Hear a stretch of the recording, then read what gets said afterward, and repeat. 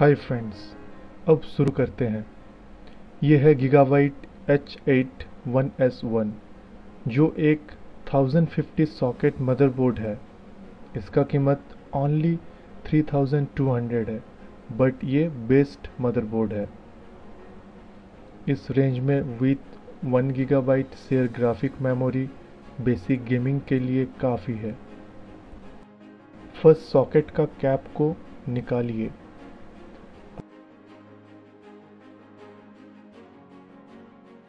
अब सॉकेट को अनलॉक कीजिए। जस्ट हैंडल को दबाइए और उसको ऐसे धीरे से अनलॉक कर दीजिए।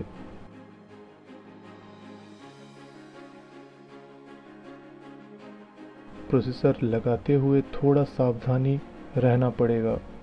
याद रखें, प्रोसेसर का ट्रायंगल वाला ये कोना यहाँ पर जाएगा।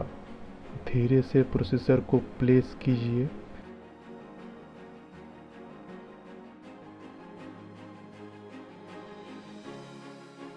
देन धीरे से हैंडल को डाउन कीजिए।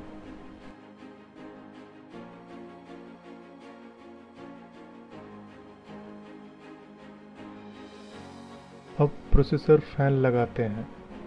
प्रोसेसर फैन को ऐसा रखना है ताकि फैन के चारों लॉक सॉकेट के चार तरफ 4 होल के ऊपर आ जाए। अब एक एक करके लॉक को दबाइए। हर बार आपको एक क्लिक साउंड सुनाई देगा। इसके बाद हर लॉक को एंटी क्लॉकवाइज मतलब घड़ी के विपरीत दिशा में घुमाइए।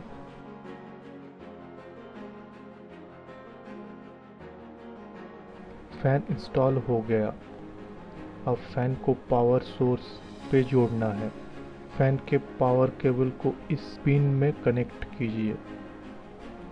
इस तरह से आप कोई भी इंटेल प्रोसेसर इंस्टॉल कर सकते हैं सेफली।